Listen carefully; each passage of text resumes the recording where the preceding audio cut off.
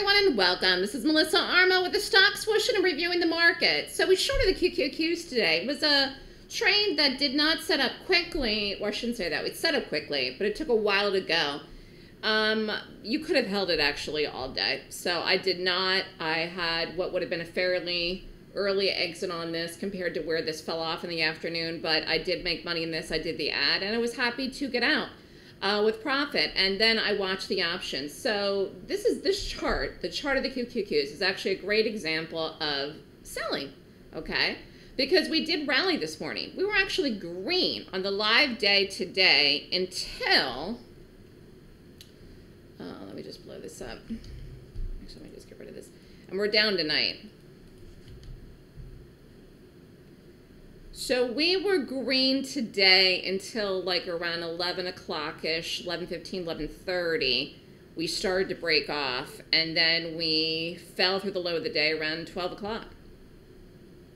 So it took a while for us to go because people were buying it. People bought the dip in the market, in the gap down today, this morning. It didn't hold. The bears won. So again, if you understand how to read this, you would have been short with me. And you would have gotten paid into the momentum, because the momentum today was to the downside, not up. So the bulls were never in charge today. They really, really weren't. And actually, we were talking about this morning how low the volume was this morning. 7 million, like in the first half an hour, something like, it was crazy. It was so low volume for the market. And then obviously we picked up volume as the day went on. Why? Because selling started to come in. Now you can say it's because of the FOMC minutes, what the Fed says. We were selling up, we started selling up before that. You could say because of the COVID, the new COVID variant that came out. Now everybody's scared about that. We're talking about masks again. I'm never going back to wearing a mask, by the way. It's ridiculous even to ever wear one. But there's lots of reasons you could say we're lower. What happened yesterday with banks. I don't follow fundamentals for any reason other than what I have to discuss on television. When I'm on national television, they want to discuss market events and economic news, and I do keep aware of that, and also I watch the news myself. But that being said, I'm reading the chart, and I saw the gap down this morning. That is why we shorted the market. That's why we went short, and we were in this very early. So again, I got out of this. Well, actually, let me show you. So we got in this early, then it rallied. We almost got stopped. Then I did an ad, then it dropped, and then I got out around this period around here. But it actually, the low of the day was 362.30. No, 362.48. I remember it was 362.30. No, I think that's after hours. Hold on.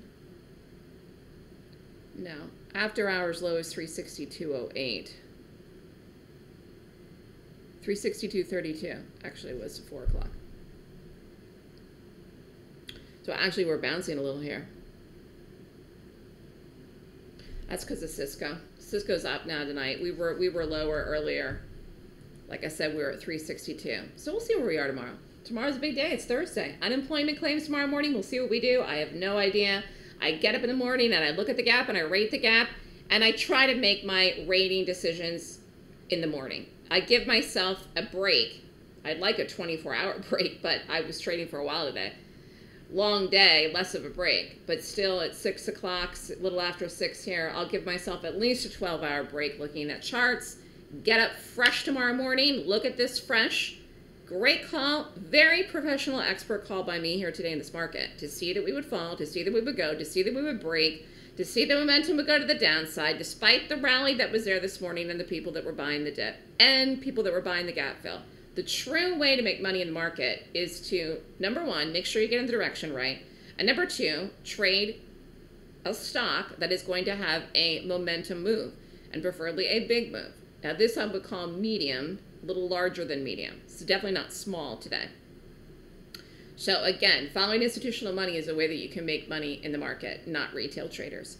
If you'd like more information and want to sign up for the Golden Gap course, the class for August is coming up in a couple of days. It's this weekend, Saturday and Sunday, 9 a.m. to 5 p.m. Eastern Time. Email me if you'd like more information. Have a great night, everyone.